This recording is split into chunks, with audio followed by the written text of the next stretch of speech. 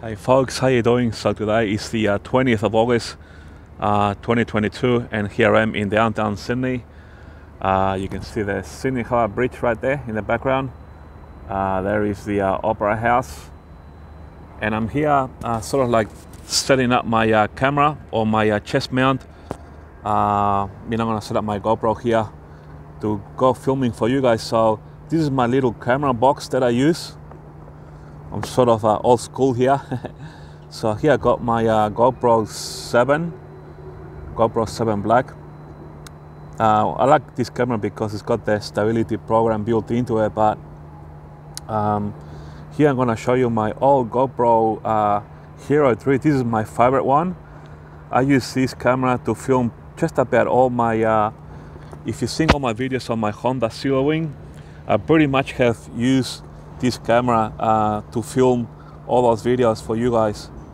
So this is my favorite little camera, the GoPro Hero 3. It's quite old, but I just like it. It's so easy to use, and I don't know, I guess I'm old school. But when I'm on my electric scooter, I actually use this camera because the GoPro Hero 7 Black, because it actually has a stability program built into the camera, and so you don't get that shaky footage. Now,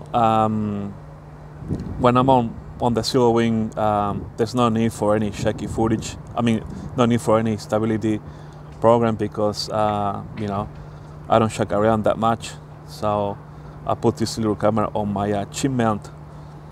So I'll show you my strap here. Where is my strap? Here we go. I got my strap here, chest strap, and I just put my GoPro in here, if you like.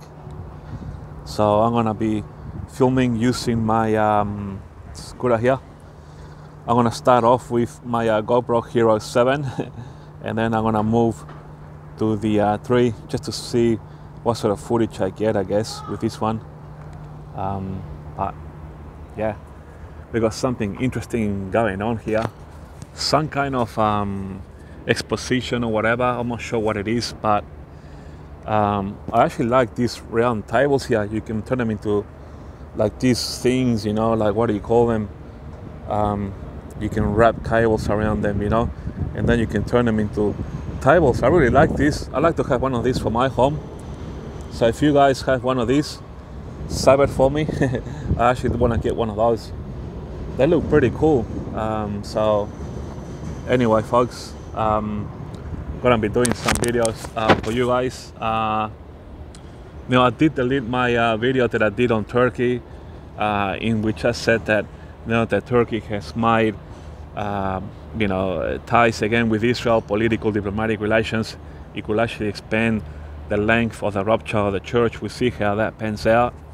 I'm gonna be talking about that more later down the track. I actually deleted that video on my channel because I actually think that I can do a better video on that. So we'll see what happens. Obviously, it's not a thus said the Lord, but who knows? Yeah, it could be a spanner in the works, maybe not.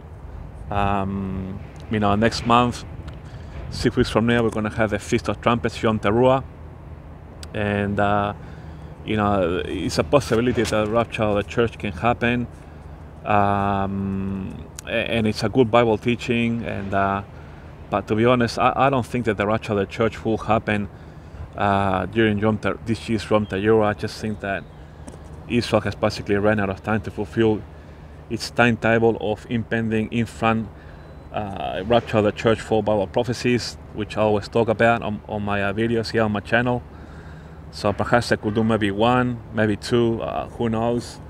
We'll see. But you know, I just think that when the rapture of the church does happen, that will be actually, in fact, the fulfillment of the Feast of Trumpets. And you know, the atonement will be done during the Tribulation period with the 2 witnesses, Moses and Elijah.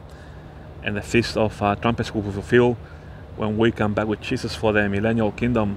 Alright folks, thanks for watching. Quick video here, heads up. I'm gonna be filming on my Segway 9-bot electric scooter here. And I got my old-fashioned little camera box here.